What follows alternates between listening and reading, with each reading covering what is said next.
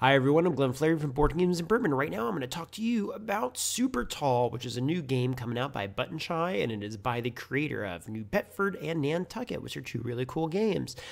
In this game, what you are doing is you're trying to be the most successful builder of skyscrapers. It's a 2 to 3 person game, plays in about 20 minutes, and it's quite clever, I must say. The cards in it look like there's a lot of information, but it's really not that bad.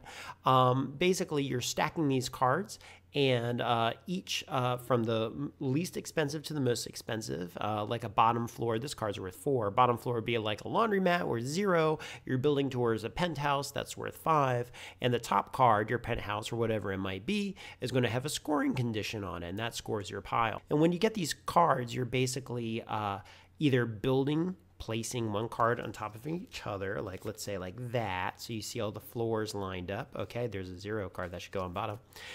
You're building cards up. You're going to use them for their scoring opportunities, use them for an ability, in which case the card gets shoveled back in, or there's a discard pile called City Hall, and that negates scoring for everyone in the game. So it is quite clever. I quite enjoyed it. It doesn't take up a lot of space, and I thought it was pretty engaging, had a lot of interaction too. So let me talk about it while I play it. Okay, so we're going to talk about the setup of Supertall and how it plays. Now, the cards themselves, they don't really matter what cards you have when you start, but I do want to give you just a primer of what we're looking at here. So on each of the cards, and remember your goal is to build the most, expensive skyscrapers, right? And be a developer, I guess is what you'd call it. Now, the cards do have a lot of data on it, but once you start playing it, it's very easy to understand. This is just art, so when you stack it, that it looks like a skyscraper. This is a fun title, the Executive Suite. But what is important is this symbol here. This symbol here says it's a business, the little stock market sign. It says the value of this floor is 4, and again, you want the numbers to be ascending. As you go up, you want it to either be like 1, 2, 3, 4, or you can stack floors of similar numbers like 1, 1, then 2, 2, then 3, 3. You have the scoring condition in the game, should that be the top floor? In this one in particular, the symbols and the iconography really help.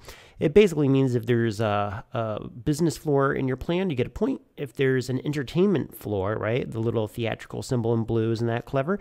You get 3. But the interesting thing here is that the cards, not only between buildings in your little area, but the cards of everyone else and perhaps City Hall also affect each other. So this says if you're adjacent to a building that has a green on top, you're going to lose a point, okay? Now, if you don't want to use this as a scoring card on top of your building, you can also use it for an ability, in which case you say what the ability is, and then you put the card back into a pile that's available for you to draw from. And this just says you can return any top floor, okay, to the draw decks, and that's not just yours as anyone's, okay? It could be Joe Blow to the left, Mary Sue Robbins on the right, whatever, okay?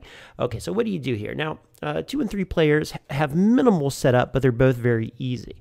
And what you're going to do is, I guess what we'll do here is a 2-player setup. Okay, in a 2-player setup, you basically, and I'm just kind of demonstrating what's happening, you're going to have like these 3 areas that will build your structures, okay? And in the center, you're going to have a City Hall that will ultimately serve as your discard pile. Now, you're not going to start with these 3 cards here, but I want you to visualize where your buildings will be. These 3 buildings are considered adjacent. These 2 buildings in City Hall are considered adjacent, and then similar for the opponent, okay? But the buildings here are not considered adjacent to here in this kind of setup. The reason that's important is because some powers will affect adjacent buildings. However, in a 3-person game, the setup is more like this, where these are the building structures and City Hall is in the center. So in this setup, player 1, player 2, player 3, these buildings are adjacent, these buildings are adjacent, these buildings are adjacent, and now everything's really interconnected. So there's a lot of implications of when to play cards. Okay, so let's actually play something and show you how to set it up and get it done.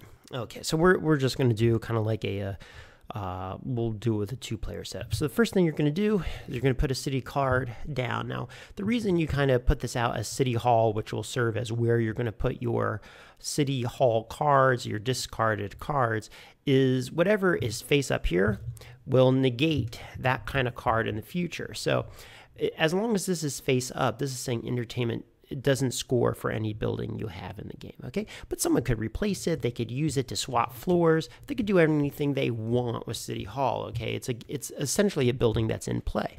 Now, you put that there. Everyone's going to get one starting card for their little community that you're trying to build, and then you're going to have essentially 3 piles to draw from. Let's do this here. Equally split, we shall so say. Okay, so they have these little buildings they're trying to do. You have City Hall in the center. Then I'm going to draw this card. This one here says that it's a luxury condo. It's a pretty high number, so I don't want to necessarily put this on my ground floor. Now, in a 2-player game, I do have the option to have 3 buildings total. This was a pretty bad draw. I have a value 5 building on the floor. That's pretty donkey. Over here, I have a 2 floor, which gives me a lot more room to grow. The cards go from 0 to 5. So on this 4, it says here, if I want to make this my top floor right now, I'll get 2 points for every floor, and -2 for every business I'm next to. Well, and then it also says I can return any top floor. Well, there's really not too much to worry about there. I'll just place it there and pretend that we're starting our building. Over here, I grab, holy cow, that's a 5. That's the top one. It says I may rearrange floors in any tower. And 2 points per card. Well, you know what I'm going to do? I'm going to start building this building here. Now, because I've already layered it as such, the scoring condition on this card says for every floor in this tower, I'm going to get 2 points each. So that's already 2. I'm not next to a business, so I don't lose 2, okay? So the game keeps going. And you can see how it kind of plays out. All right, a 1. This player over here drew a 1. 1 is really good to start with as a low floor. I'm going to put it there. And eventually what's going to happen is, and now I got a 0. Well, I can't really do anything with a 0. It doesn't even have an ability. That is definitely going to have to be my ground floor of that back building. Now in this scenario, these are considered adjacent. These are considered adjacent.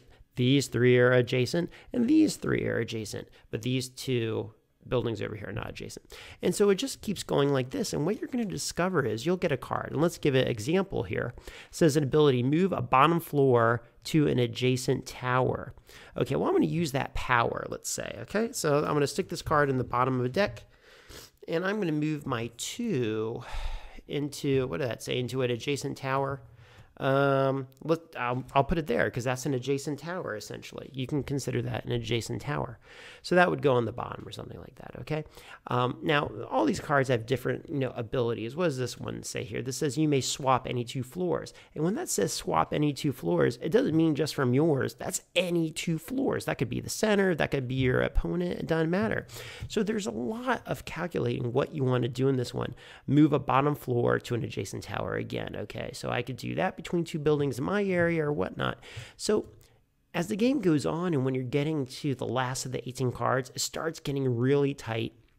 You think you're ahead, but then that last card comes out and totally blows you out of the water. My favorite thing to do is to just drop a card right in the center, and that takes away that scoring opportunity from your opponent.